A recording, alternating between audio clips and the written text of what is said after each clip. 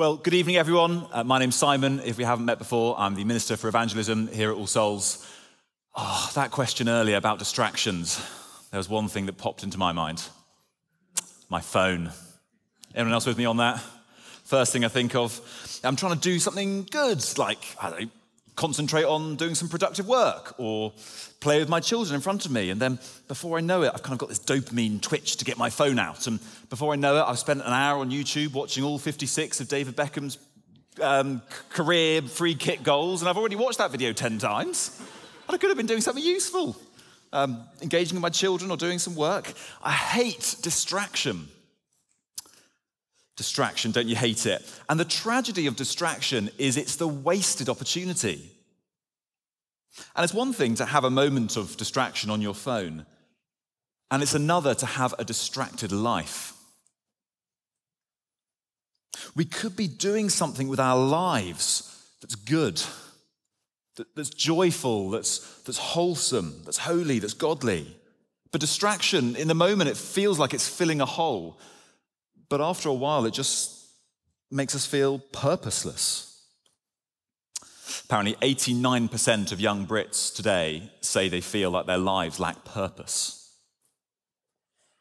Well, Haggai chapter 1 is an invitation from God to purpose by throwing distraction in the bin.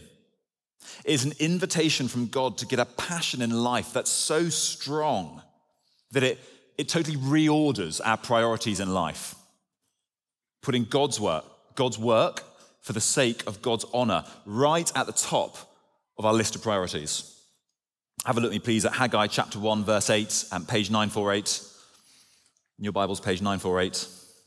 Haggai chapter 1, verse 8. God says this: "Go up into the mountains and bring down timber and build my house so that I may take pleasure in it and be honored, says the Lord." Here is a purpose for life, taking part in building something beautiful and good here in our lifetimes, which is worthy of the honor of God. We're going to find out is having the privilege of working on God's global building project. Not bricks, but people, making disciples for his glory. So let's pray as we listen together to God's invitation to reorder our lives. Let's pray. Our Father, tonight we want to join with the people of Haggai's day in giving careful thought to our ways. Please, Lord, by your Spirit, stir us to see you more clearly. And please give us honesty with ourselves to carefully consider our ways that we might live for you and for your honor and build your kingdom. Amen. Now, reading a new book of the Bible, like we're here today, we need to know where we are in the story of God's people. We had a really helpful Bible Project video played earlier, but really two headlines I want to flag up for us to bear in mind. And the first is exile and return. So in the Old Testament times, God's people lived in Israel, but they had been unfaithful to him. They refused to obey him. So God sent them away via an invading army who laid siege to Jerusalem, and they destroyed the city. They tore down the temple where the people had worshipped God, and they destroyed their houses. And the people were then sent away to live as exiles in Babylon. But in his mercy, God didn't give up on his people forever. And the Persians defeat Babylon, and the Persians then become the superpower of the day, and they allow God's people to return back to Jerusalem. So the first point is they're exiled, they returned. And then second is rebuilding and pausing. So when they get back to Jerusalem, they have this massive to-do list, a huge one. They have to rebuild the walls of the city for defense against their enemies. They've got to build some homes to live in. And most importantly, they've got to rebuild the temple. Now, the temple, under the Old Covenant, at the time they lived, God made himself available to the people at the temple in Jerusalem. It was where they went to have a relationship with God. So the important point to note is that an unfinished temple is not just a practical inconvenience, it's a spiritual crisis. Another book, Ezra chapters 3 and 4, we're told that within 2 years, they'd relaid the foundations for the temple. Good. But enemies from outside come along and intimidate them, and it derails the progress. Rebuilding then goes on pause for a bit. And by Haggai's day, we're going to fast forward the story, and they've been back in the land for 18 years. And they're still on pause on rebuilding the temple. So amongst the busyness of rebuilding their lives in Jerusalem, they've been distracted from rebuilding the temple. And so God sends his prophet Haggai with a question to ask them. The question is, what is it time for? That's verses 1 to 4. Have a look with me, please, at Haggai chapter 1, verses 1 to 4. In the second year of King Darius, on the first day of the 6th month, the word of the Lord came through the prophet Haggai to Zerubbabel, son of Shealtiel, governor of Judah, and to Joshua, son of Josedek, the high priest. This is what the Lord Almighty says. These people say, the time's not yet come to rebuild the Lord's house. Then the word of the Lord came through the prophet Haggai. Is it a time for you yourselves to be living in your panelled houses while this house remains a ruin? So imagine the scene with me in Jerusalem. Let's imagine a hypothetical Mr. and Mrs. Israel back from exile one rainy Saturday morning in the temple, and they're huddling under their umbrella because there's holes in the roof, shivering because it's cold. They can see around kind of piles of bricks that are still waiting to be used and have quite a lot of dust on them by now as well. They're freezing cold, and they think to themselves, we really must get back to that building of the temple, shouldn't we? It's a really important idea. We must do that soon. And Mr. and Mrs. Israel, they're delighted to go home. In the home, there's no hole in the roof. It's actually quite nicely tiled. There's no piles of bricks cluttering the place up because they all got used up years ago. It's not freezing cold because not only do they have these stone walls back in place, but they've even got a very nice wooden panelled walls, which insulate the place and even look nice, just like all their neighbours do around them. And Mr. Israel, he puts up his feet and he starts thinking to himself, I'd love to have a go at a mezzanine floor. I reckon next bank holiday weekend, that's what I'm going to do. Actually, maybe I could use up a week of annual leave to do it. That's the kind of scene in Jerusalem. The temple remains a ruin, while God's people are busy feathering their nests. And the problem is shown by that contrast. Do you see how that's put in verse 4? This is how God puts it, verse 4. See the contrast? Is it a time for you yourselves to be living in your panelled houses while this house remains a ruin? So they live in not just basic houses, but developed panelled houses, while God's house, the temple, is still in ruins. No, it's not a bad thing they live in a house and they rebuilt their houses. It's not actually a bad thing that the houses have some panelling in and of itself. Houses are a good gift from God. But it's the developed panelled houses which show the contrast, which shows their priorities. It's the contrast of the two that shows their priorities. And the reason they've got into this problem is there in verse 2. Have a look at me, please, at verse 2. This is what the Lord Almighty says. These people say, the time's not yet come to rebuild the Lord's house. The time's not yet come. It comes down to priorities. Again, they're not saying rebuilding the temple is a bad thing to do. I've got these all logical arguments why I'm not doing it. And they're not saying they're never going to do it.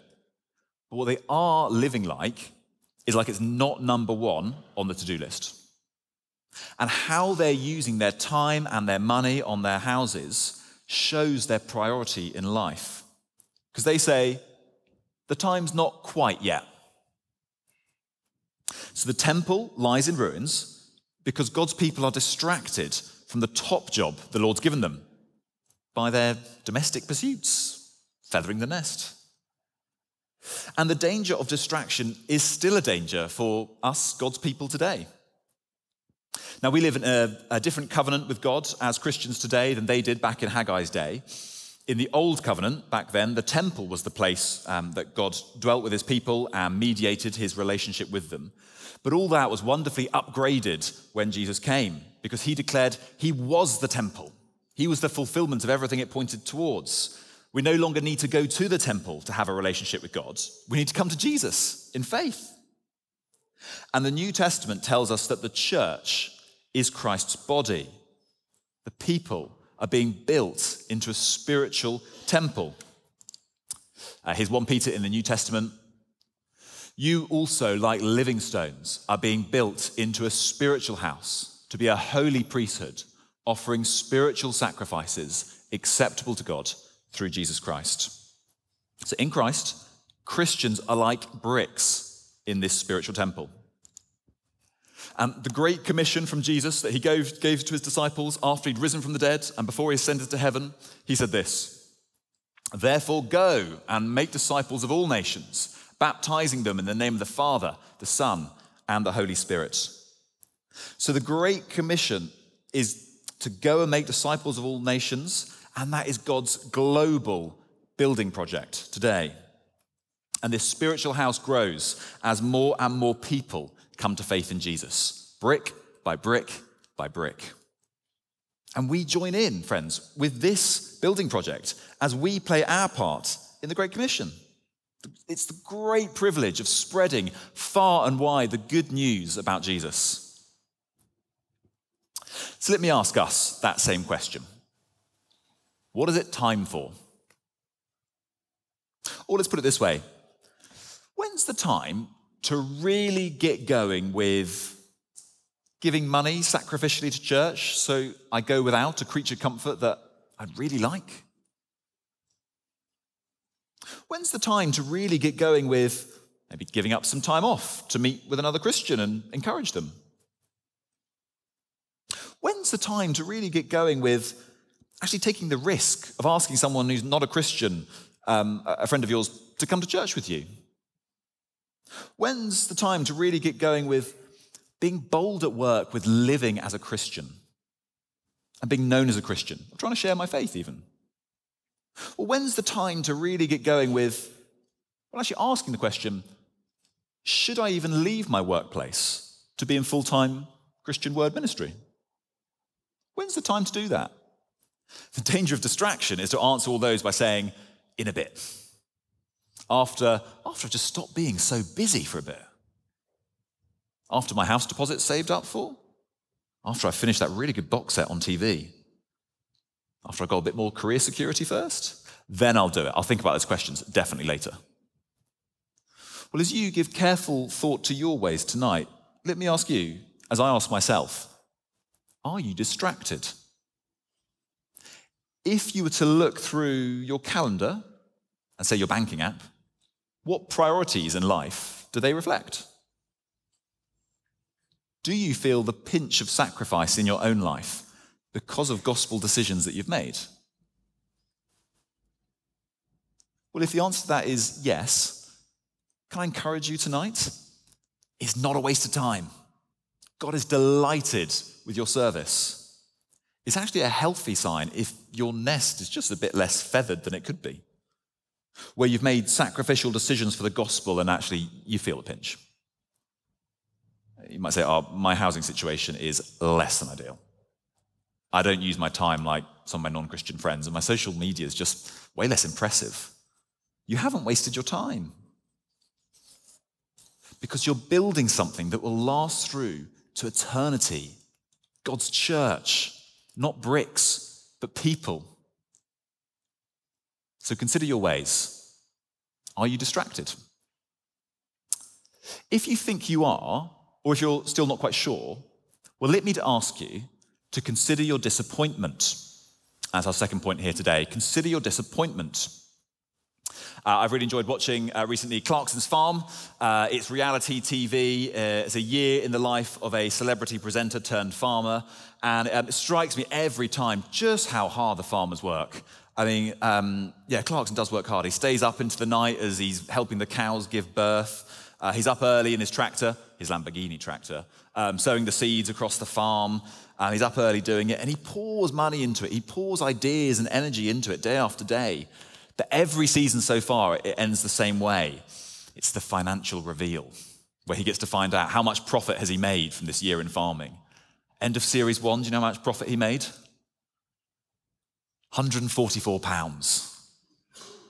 I actually found it quite moving, the disappointment on his face. He was just working so hard, but harvesting little. As we read this next bit of Haggai, think of that kind of disappointment and dissatisfaction that the Israelites are feeling. Have a look, me please, at chapter 1, verse 5. Now this is what the Lord Almighty says. Give careful thought to your ways. You've planted much, but harvested little. You eat, but never have enough. You drink, but never have your fill. You put on clothes, but are not warm. You earn wages, only to put them in a purse with holes in it. And then down to verse 9. You expected much, but see, it turned out to be little. What you brought home, I blew away. Why? Declares the Lord Almighty.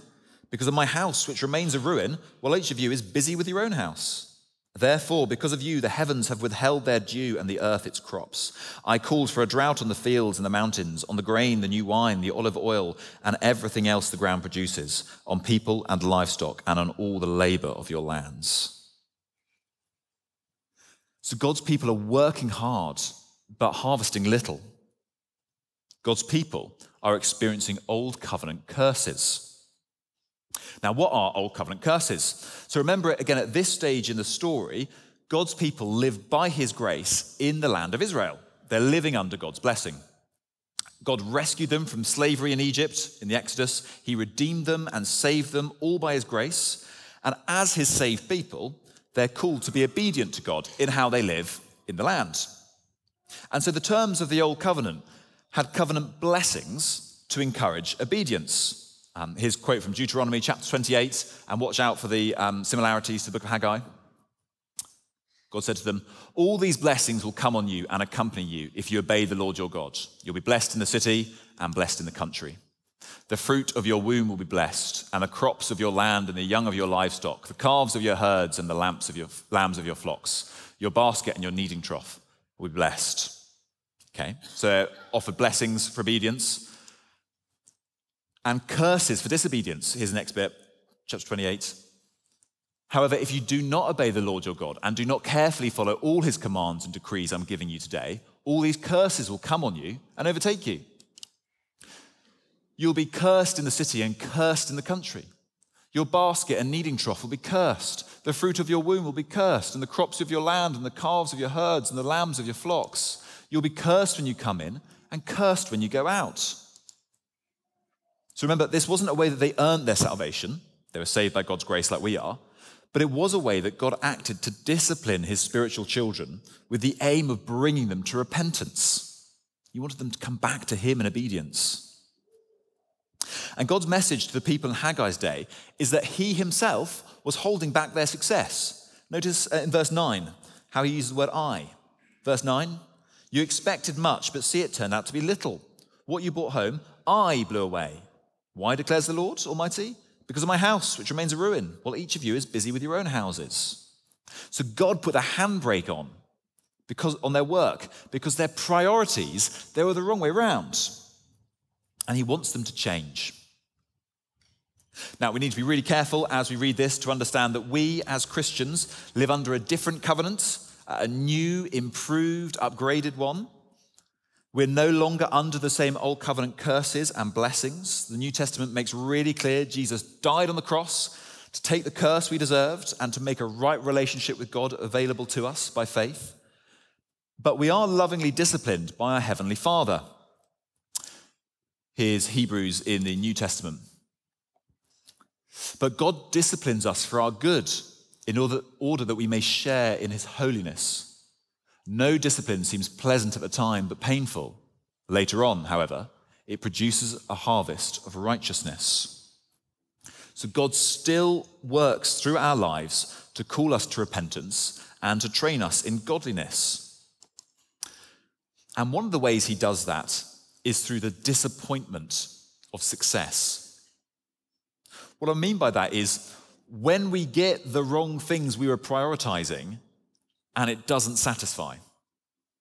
The disappointment of success. There's a phrase called buyer's remorse, which is the feeling of regret or disappointment after making a really big purchase.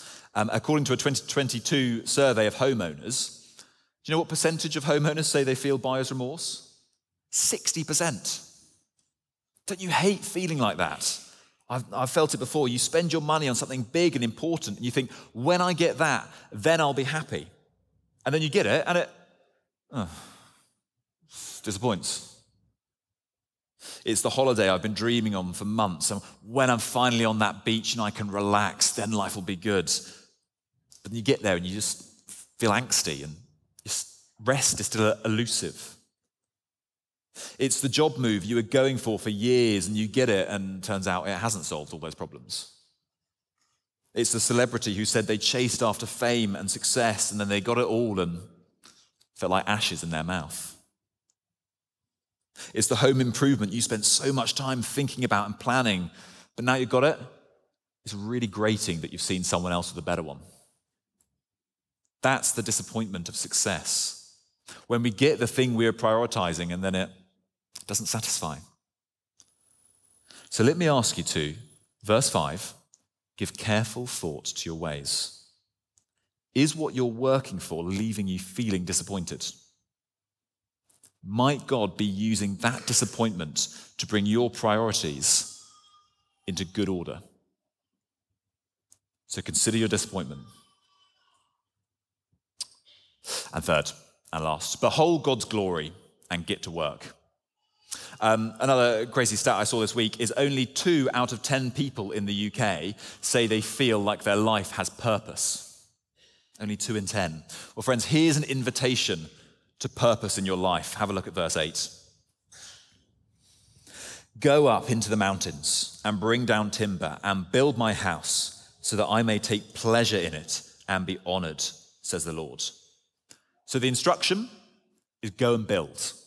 And the reason, God's pleasure and God's honor. God takes pleasure in his temple. God receives honor from his temple. With a ruined temple, God is dishonored because the nations around laughed at him, they mocked him. And the Israelites back then, that should not be okay with them. It should drive them out of the comfort of their paneled houses to the work of rebuilding. With a built temple, God takes pleasure in it. And the Israelites should rejoice in their God's happiness. That joy should reorder their busyness away from their own houses and onto his. God's worthiness of honor is the motivation to reorder our priorities in life. So how worthy of honor is Jesus? How would you answer that? We sung earlier, beautiful Savior, you have brought me near. You've pulled me from the ashes. You've broken every curse. Blessed Redeemer, you have set this captive free. Lord, I can't help but sing. Do you see Jesus as worthy of your worship? If you're here tonight and you're not a Christian believer, or you're here tonight and you're really thinking things through about Jesus and where you stand with him, the question for you tonight is, do you see Jesus as worthy of your worship? He's your creator. He made you. He gave you everything. He's your savior. He died on the cross that trusting in him, you could know forgiveness for everything you've done. And he's good. If you turn in faith to him as worthy of your worship, if you turn to him as the person who's worthy of being the number one priority in your life, if you do, you won't just have Jesus as your savior or your master or your friend, but you'll have purpose.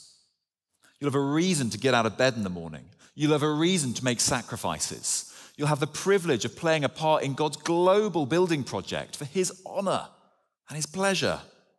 How worthy of honor is Jesus? He's so good. He's redeemed us. I can't help but sing out that message. So friends, God's worthiness of honor, it's the motivation to reorder our priorities in life and get on with the work of making disciples that God's given us, even when it costs us. And when Christ is dishonored, if the name Jesus is used as a swear word or he's considered a myth, let that sting us into compassionate action. And as we see this global building project going up brick by brick, person by person, let's share in Christ's pleasure and the rejoicing angels in heaven over one sinner who repents. And let's get to the work with a smile on our face. Behold God's glory and get to work. Because for the Israelites, once they did that, everything changed for them. Have a look at verse 14. Verse 14, so the Lord stirred up the spirit of Zerubbabel, son of Shealtiel, governor of Judah, and the spirit of Joshua, son of Josedek, the high priest, and the spirit of the whole remnant of the people. They came and began to work on the house of the Lord Almighty, their God. Well, let me tell you about a couple of people I know who have done just that. Neither of them go to this church. Sarah was an Australian in her early 20s over in London on a 3-year work programme. Lots come to London for a few years, with so much to do from Australia, cram all those travelling experiences in, all the things you can do, all the shows you can go to in London into their busy weekends, often flying to different parts of Europe each weekend. But Sarah was different. Sure, she did do some of that, and she really enjoyed it, but actually her Instagram was a lot less exciting than other people's and her peers, and she chose not to do as much as she could. And do you know why? She told me it was because she committed her Sunday mornings to teaching the Bible to the children in children's groups at church. She wanted to show a new generation how wonderful Jesus is. She wasn't distracted by the limitless opportunities for experiences and fun in London and Europe. She wanted to play her part in building something of eternal value. Stan graduated from a top university with an economics degree, and he arrived in London expecting to get a good job in the city. But actually what changed things for him in his life was how much he really enjoyed being a part of the team at the Friday night International Cafe. It's a bit like this church's free English classes here on a Friday night. What Stan really loved was he loved speaking to people who had come from countries with very, very little access to the gospel. As a part of the team, he'd befriend them. He'd teach people English, and he'd take opportunities to share the gospel with them when they came up. And then he thought to himself, why don't I do exactly that, but do it in a country which knows the name Coca-Cola, but doesn't know the name Jesus? You ever heard that before? Did you know that of the 8 billion odd global population, 94% recognize the name Coca-Cola? Nearly everyone. But 27.8%, around a third of that 8 billion, have never heard the name of Jesus or have no access to the gospel. So Stan moved out to this country in Central Asia doing what he'd been doing in London at the International Cafe, befriending people, helping teach English, and taking opportunities to share the gospel with them.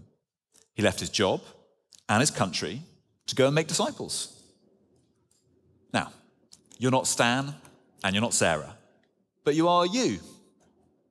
What part of God's global building project will you work on? According to a 2022 report on Christianity in England, 50% of Christians say they don't know any non-Christians well enough to invite them to church. 50%. And of the non-Christians who have a Christian friend, half of the non-Christians say they've never been told by their friend about Jesus. Some of us might need to hear the word of challenge. Stop being distracted and reorder your priorities. Change your calendar so you do actually spend time with non-Christians and prayerfully try to share Christ with them. And some of us here today will need to hear that word of encouragement. You're giving yourself. You really are, because your priority is in God's honor. Well, hear this. The sacrifices are worth it. Because God, He's glorious. So let me ask you to give careful thought to your ways. Behold God's glory. Let's get to work. Let's pray.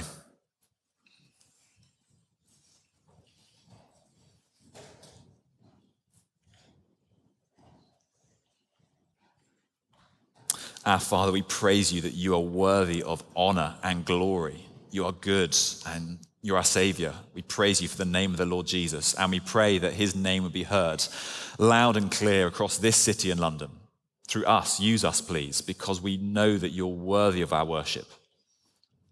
Please forgive us where we've got our priorities wrong. Please help us to reorder our lives. And please use us, continue to use us in your global building project, not for our glory, but for yours, that the Lord Jesus might be shown to be truly, truly wonderful. We pray this in Jesus' name. Amen.